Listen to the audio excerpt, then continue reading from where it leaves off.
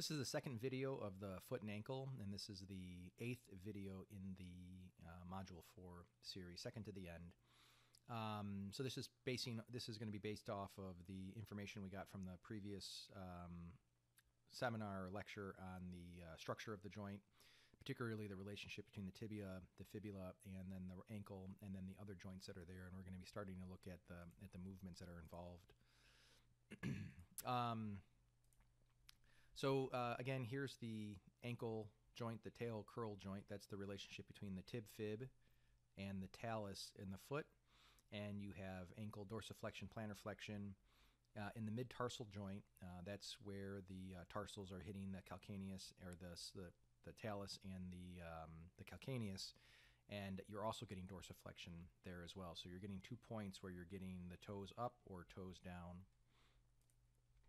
We have foot inversion and eversion. This is not happening at the tail curl joint. This is actually happening at the subtalar joint and the mid-tarsal joint, and we'll go into details there. But this should be a review. If we're looking here at the foot here, here's the left leg, medial.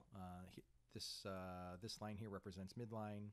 So when the foot, the bottom of the foot, the plantar surface of the foot is facing in, down and in, that's going to be eversion. And when the foot is facing out, that's going to be eversion. Now, another way of looking at this is that if my foot is down, if I fully plantar flex, so I point my toes, and then I look at the axis of rotation. If I look at here, this is the axis of rotation right here, and my foot's dangling down. And if my foot is in, like it is here in inversion, that would be towards midline. That may be interpreted as adduction, right? Kind of going in towards, like, same thing if the leg was moving in this way, we'd call that hip adduction.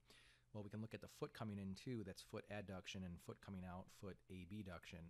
And if we look at the next slide here, it kind of shows that this term inversion of the foot and eversion of the foot can also be looked at as adduction and abduction, abduction and adduction. A couple slides coming up here, we'll look at that the coordinate system for the foot is a little bit different than we do for the rest of the body. So when we look at the foot, you have ankle motion, about 20 degrees of dorsiflexion, 50 degrees of plantar flexion, 10 to 15 degrees of inversion, a little bit less in eversion. You got your toe flexion, and you have toe ab and adduction. But we're really not going to get into the toe details so much. We're more interested in this ankle dorsiflexion, plantar flexion, eversion, and inversion.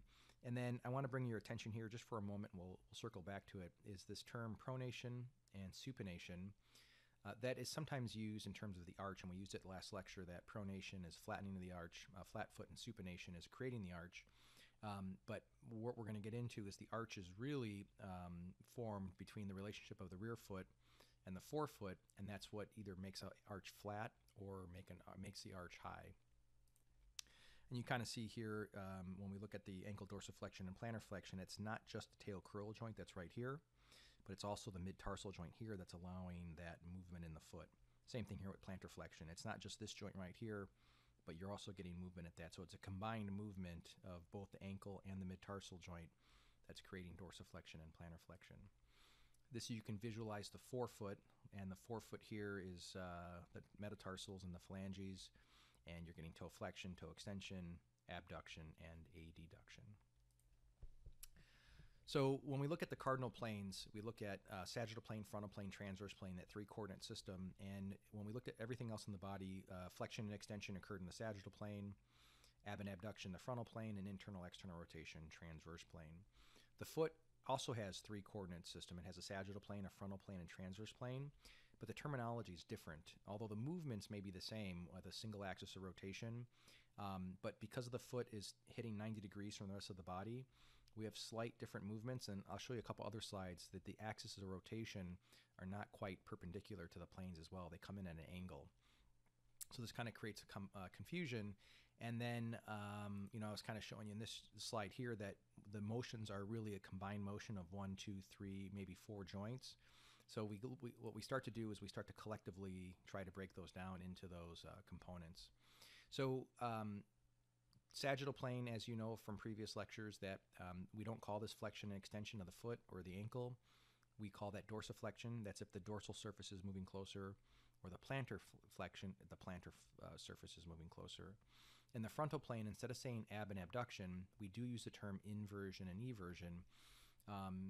These are frontal plane motions, just like they would be at an adduction, and kind of with this slide here. But instead of calling it adduction and abduction, the fact that it's kind of turning in the transverse plane, although it is it's frontal plane motion, we refer to that as inversion, eversion. And then for the transverse plane or horizontal plane, instead of saying internal rotation, external rotation, the term adduction and abduction, more so because there's not an axis of rotation that is axial like this. It's not quite internal, external rotation.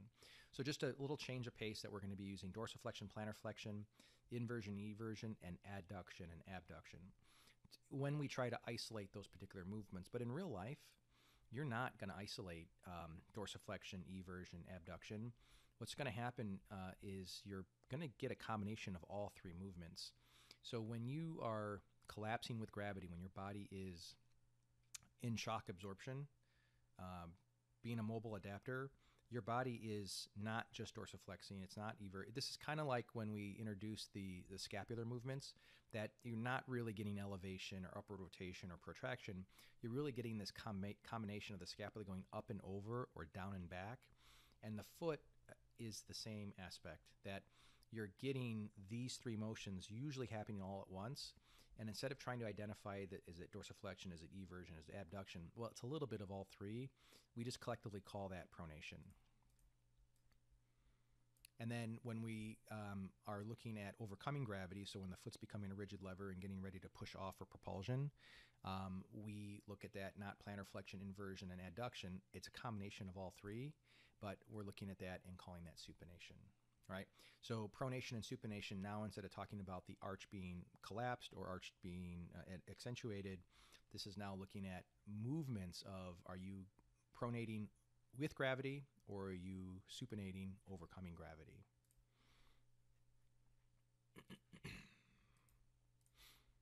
So again, what we were looking at when we're looking at foot movement, you're not just isolating the talocrural joint or the subtalar joint or even the mid-tarsal joint or even these interphalange and these other joints here, but when the foot moves, it's a collective movement of all six of these different biomechanical regions. And again, the complexity of the foot, what it needs to do, how fast it needs to be able to change, it really is this dance or this orchestration between the rear foot and the forefoot, and it's happening between these joints here.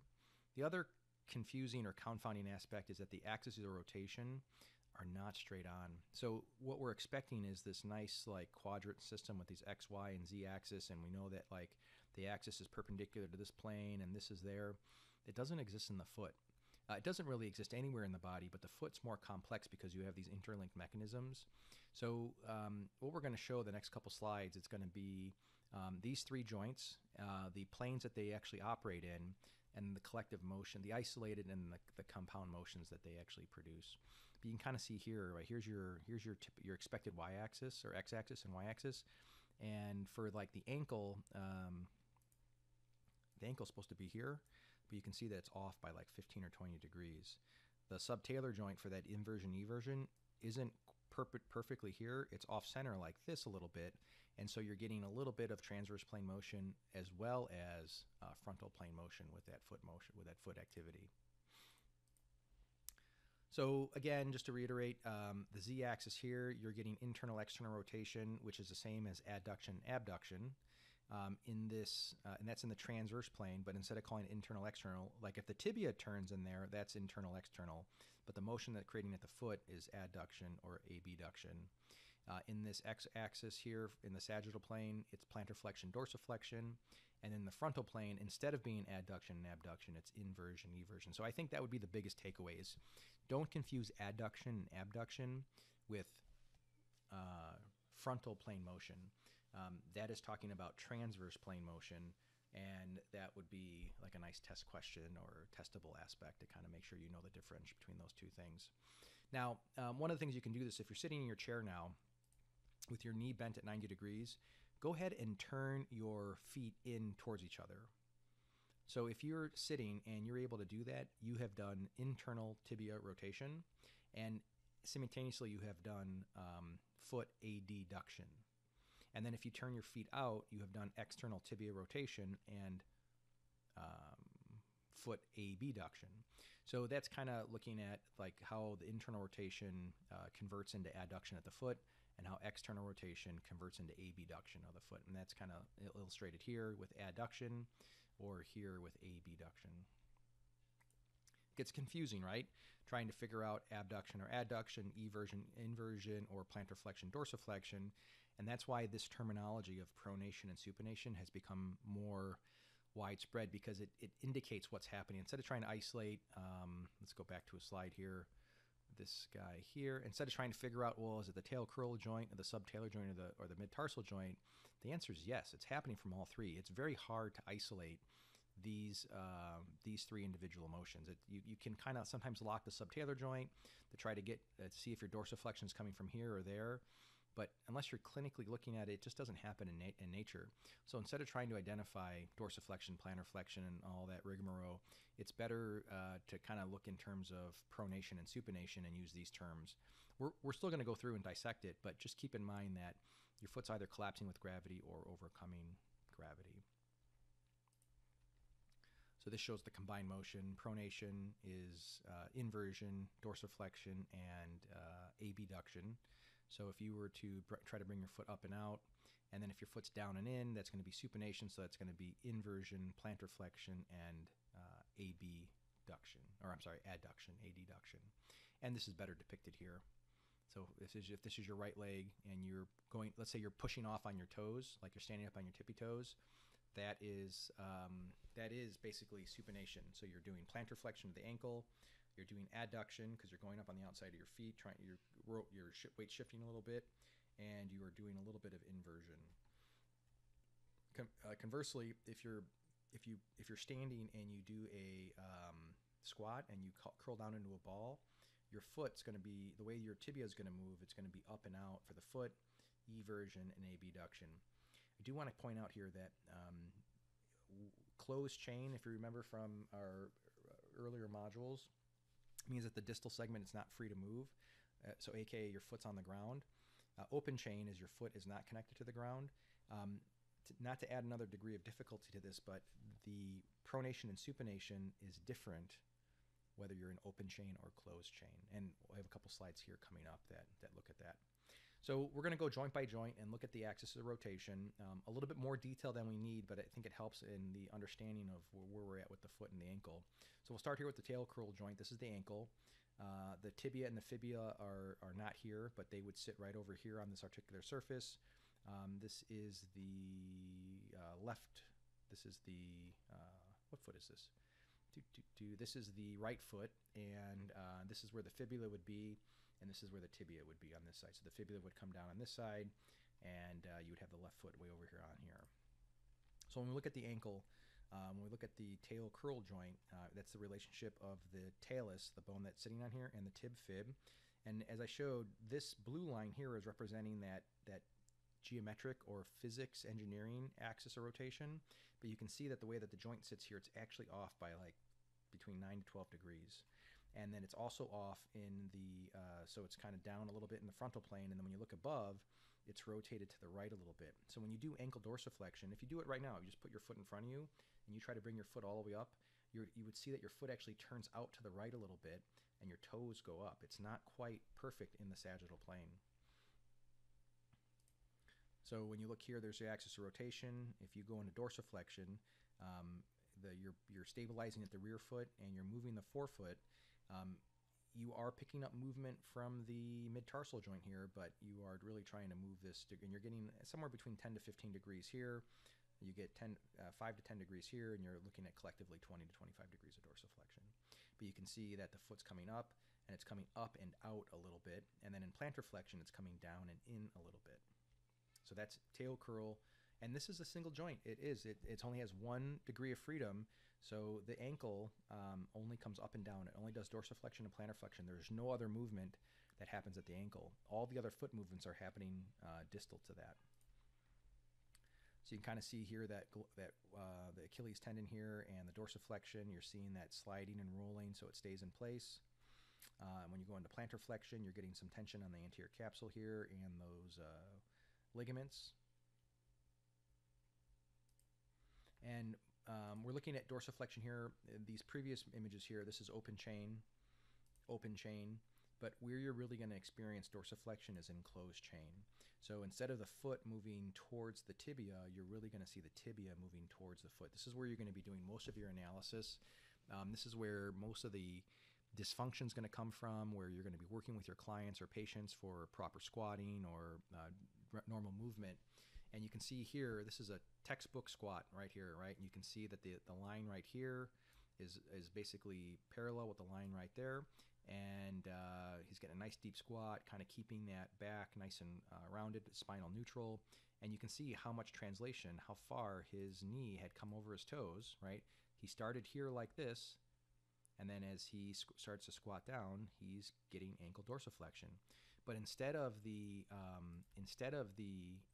foot coming towards the shin, it's the shin moving towards the foot. So this is how you're going to experience, or you're going to visualize dorsiflexion quite a bit.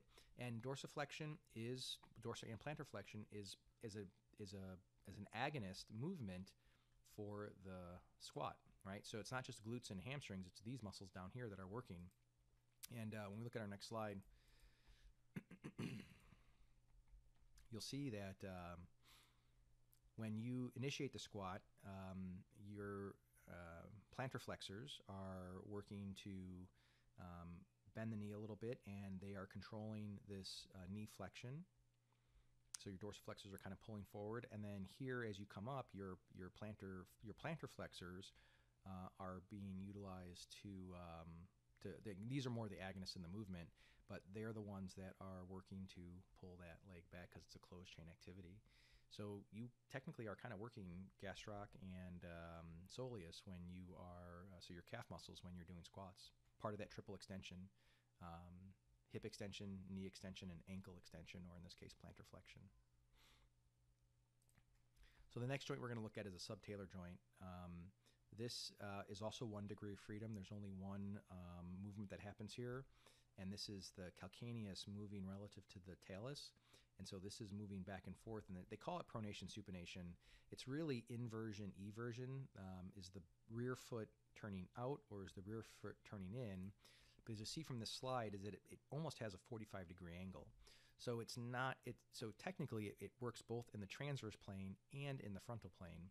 So instead of saying inversion, eversion, because you are getting half of it's really can be defined as abduction, adduction.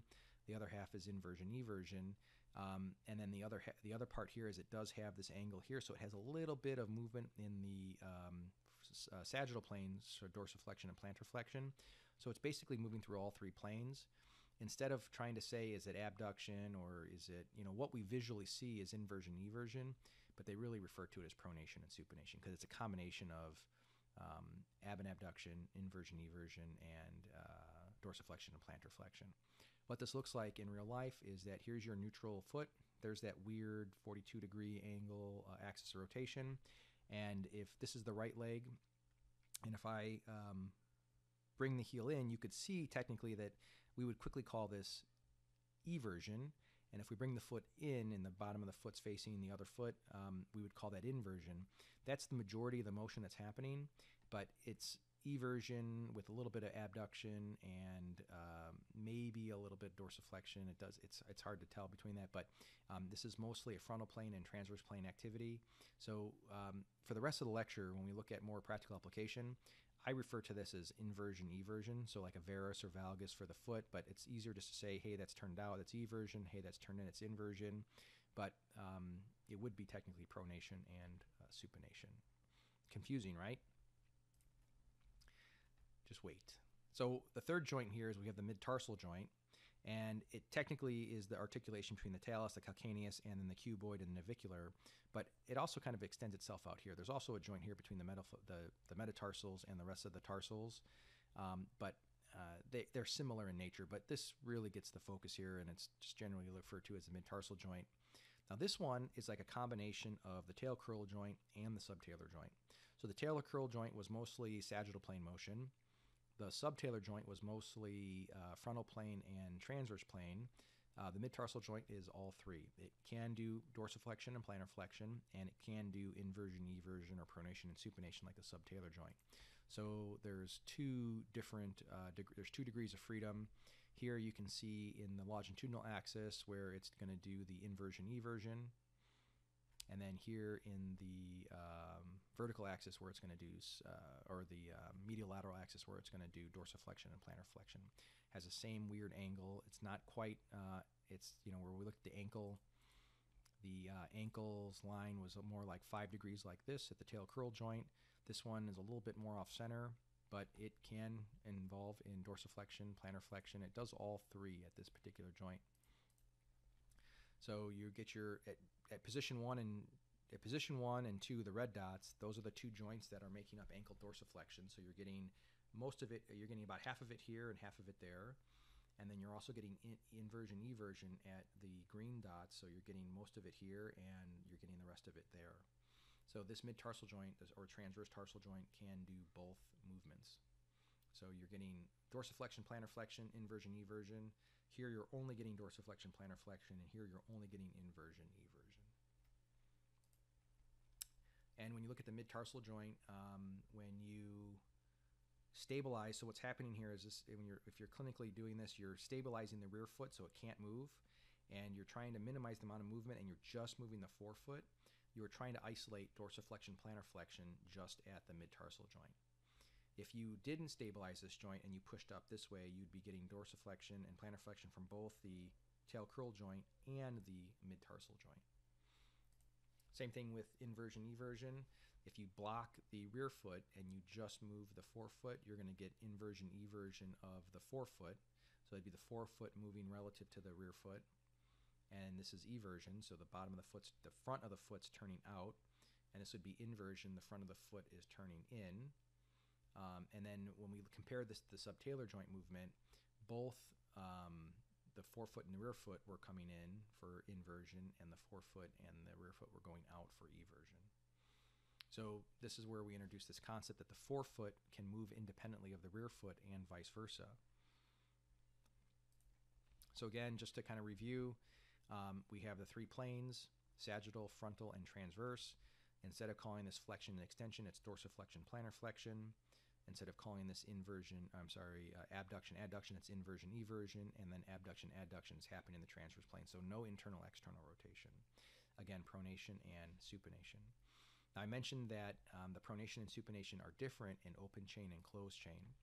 So if I'm in this position here with my feet dangling, right now gravity has taken over, and gravity is just pulling this down. And so this is actually plantar flexion with a little bit of inversion and adduction, which is actually the definition for supination.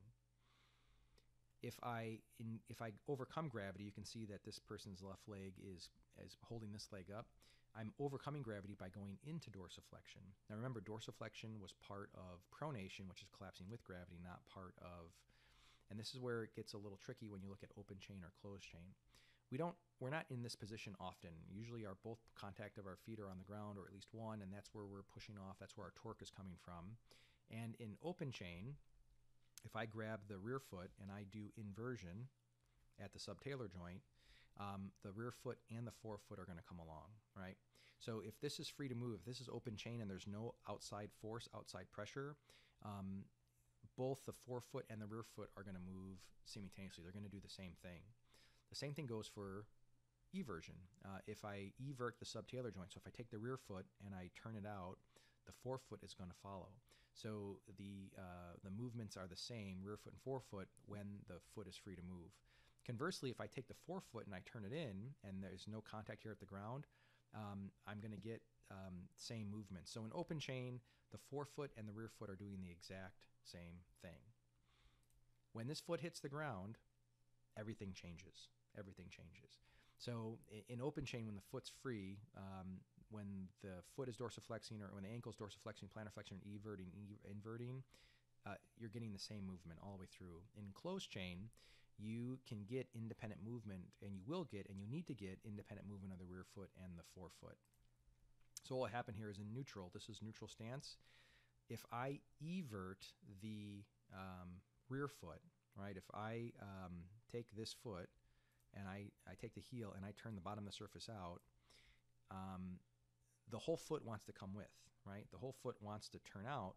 This is turning out, but this foot is the front forefoot's being blocked by the ground. So the forefoot doesn't move, the rear foot moves. And if I freeze that position and bring my foot back to neutral, when I brought this heel out, that would be the equivalent of the foot going in an inversion. Same thing over here. If I try to invert my rear foot, this forefoot wants to come down too, but it's being blocked by the ground, so it can't do that.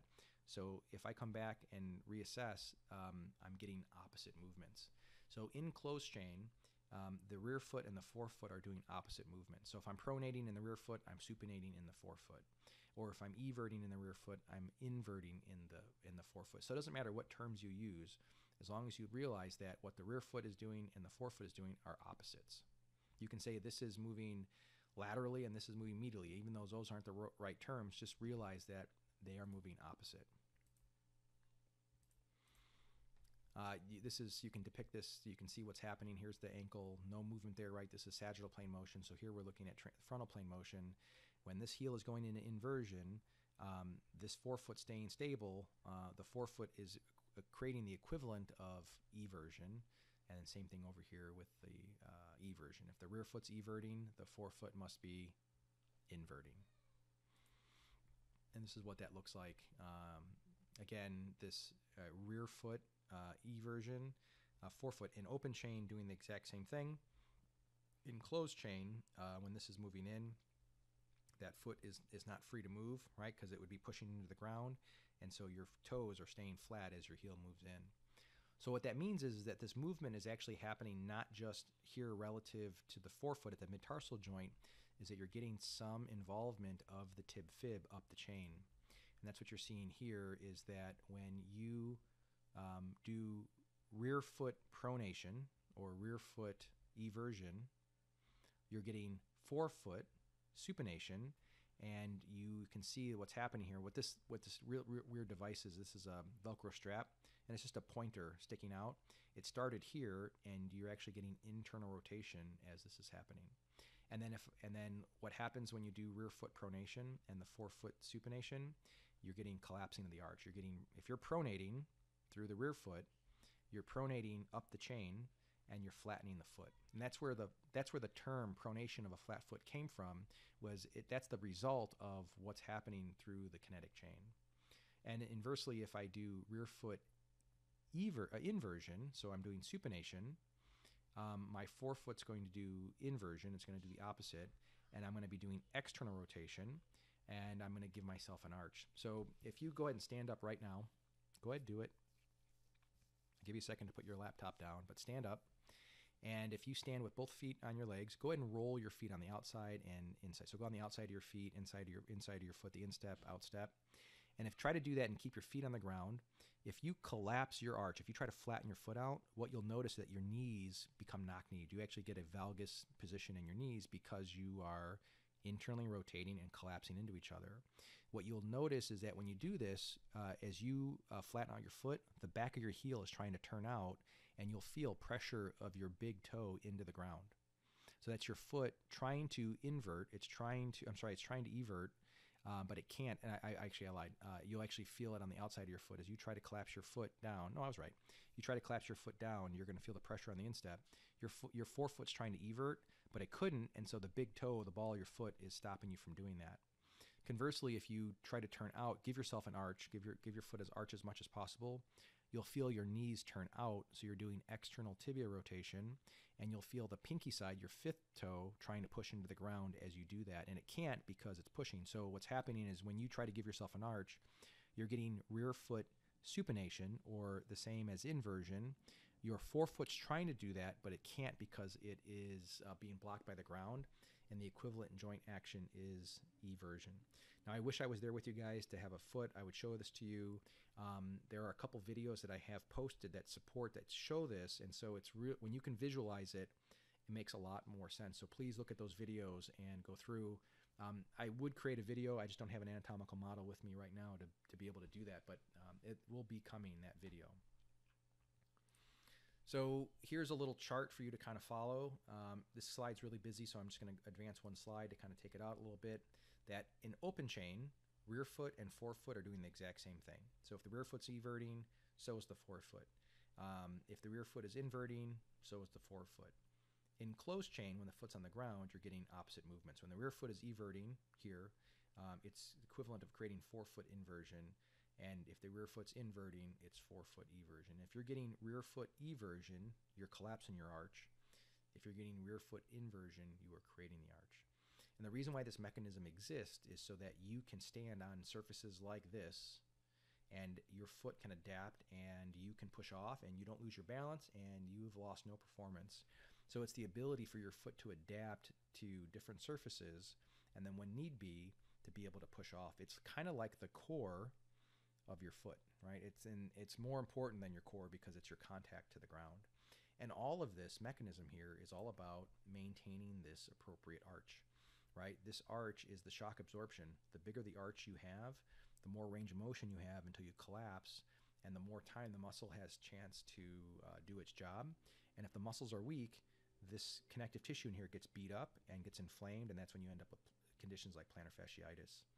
It's also why you have different arches, right? If you have a normal arch or a high arch or a flat arch, this is somewhat structural, but it didn't start that way, right? And you can see what happens here is during when you have a normal foot, you have more contact here at the forefoot, a little bit here, and you have less of the midfoot touching the ground. The higher the arch, the less contact you have, and the lower the arch, the more contact you have. And this is all back to this whole spring mechanism of body collapsing with gravity. And does the foot mechanism, do the muscles have the ability, the muscles that do inversion, eversion, can the foot appropriately manipulate the forces between the rear foot and the forefoot? If they can, you're going to end up with a normal arch and you're going to have nice foot structure and nice foot function and you're not going to transfer any stresses up the chain. If you don't and you have weakness here, this thing's going to be flattened out. It's going to collapse and you're going to have issues with this connective tissue down here. And again, it all comes back from this aspect of, are you supinating when you're supposed to supinate? Can you pronate when you're supposed to pronate? And more importantly, are the muscles that support plantar flexion, adduction, and inversion, do they work? Are they strong? Are they coordinated? And then the same is for pronation. And that's where a lot of the clinical practice, clinical application happens is, let's start strengthening these extrinsic muscles, intrinsic muscles, so that we can start to regain, go from this flat foot here to this nice healthy arch, right? And that's definitely doable. If you can train your pecs and train your glutes and train your triceps and train your neck muscles and hand muscles, you can train your foot muscles. But it takes some time and it's a process. So we'll talk more about the muscles in the next lecture, but for now, definitely review chapter 10. Watch those videos, those foot motion videos, watch the subtalar joint. They're not meant to be watched once. You might have to stop and replay, but the more you watch it, the more it's going to set in. And I think if you can visualize that rear foot moving one direction and forefoot moving the other, it will solidify for you. So that's it. I think I have a couple extra. In the anatomical lower extremity, there exist 3 cardinal planes: sagittal. I had them integrated into the lecture at one point, but this is like a video within a video. It'd be like Inception. So make sure you watch those videos, and they're right after this video in the Blackboard shell.